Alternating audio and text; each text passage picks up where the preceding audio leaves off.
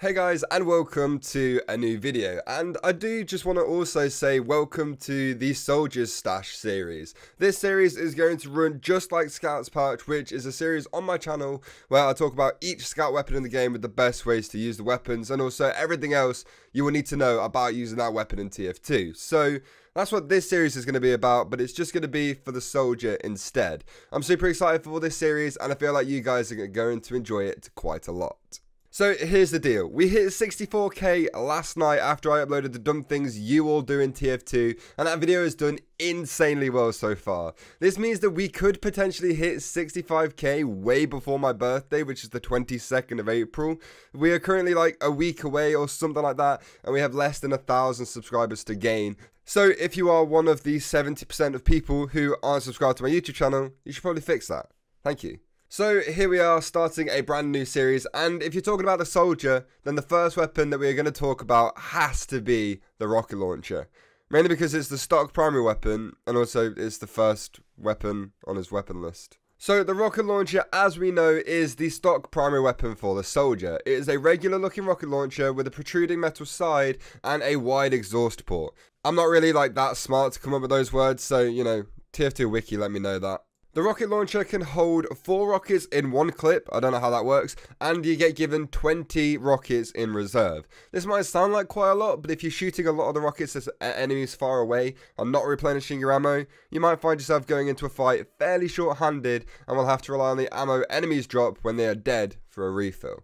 You can get the rocket launcher in normal quality, unique quality, strange, bot killer, festive, Australian, and with all of the war paints as well.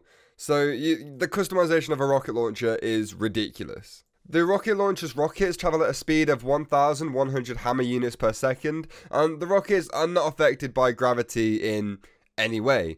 I really thought that the rockets would have a time of when they go off, if they get shot too far. There's not too many maps that happens though, but they will just travel until they hit a wall, a player, or a skybox apparently, which is quite cool to know.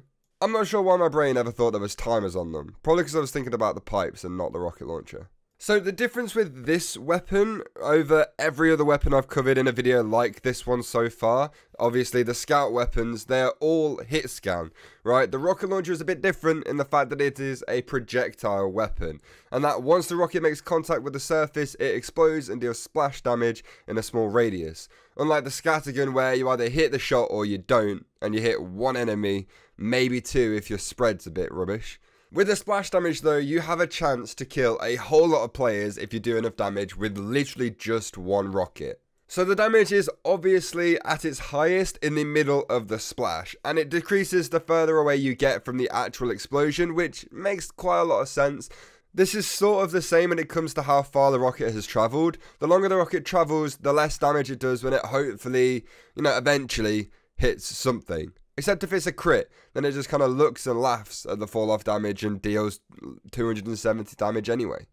At long range, you should be expecting to be dealing around 24 to 48 damage, 48 being the maximum fall off. Mid-range, you're going to be dealing around 50 to 90 damage, and at point blank range, you are expected to deal around 105 to 112 damage. 112 is the maximum ramp up of the rocket launcher apparently, so yeah. Also, while you're attacking people point blank range with the rocket launcher, you're probably going to be dealing some damage to yourself, so you might want to be careful.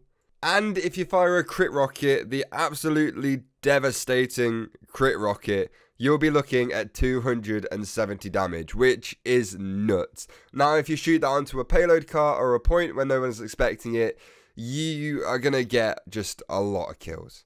Now, there are some more features to the rocket launcher that you guys probably already know about, but I wanted to go into them a little bit in this video anyway.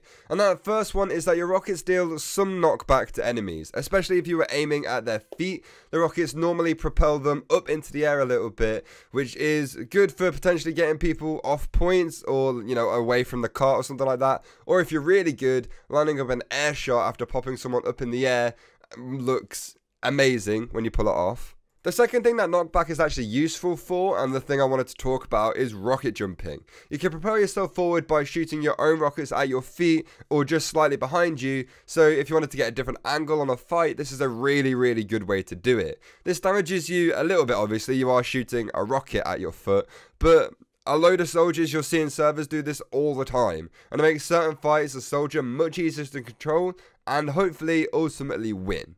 I'm not going to do a full-on rocket jumping tutorial today. Maybe I'll put some practice in and I'll make some videos about it at a later date. But for now, you just need to know that you can rocket jump with this gun. Join a rocket jumping server, practice it a little bit, try it out, and it will be so useful for your gameplay, I promise you. Okay, so now that we've spoken about what this gun does, let's have a talk about how to actually use this gun. So, the thing with a rocket launcher is that sometimes it takes a while for the rockets to get to an enemy, right? So shooting rockets across the map and actually hitting a target is not really the best idea, and most of the time you're just going to be wasting your ammo. So for me, what I like to try and do is make sure that I am quite a bit closer to the enemy before starting to shoot my rocket launcher, so the travel time isn't as high and I have a higher chance of actually hitting an enemy instead of just wasting my rockets and dealing a lot of damage to the rock that is behind them. I also don't like to get too close to an enemy because most of the time, while I'm dealing a lot of damage to them, I'm also dealing a lot of damage to me, and most of the time I end up, killing myself unintentionally, and maybe not even get the kill a lot of the time, which is just even worse. But yeah, in my opinion, keeping your distance away from the enemy while trying to hit them with your rockets is the best way to go. So, yeah. Obviously, spamming a spawn door from far away is fine. Like, if you're at the start of the round and you just start shooting at the spawn door where people are going to be coming out of, most of the time you're going to get at least a couple of hits. If you shoot a few crit rockets, you might get a couple of kills. People do that all the time. But generally in games, you're going to want to get closer to whoever you're trying to kill and not fire all across the map.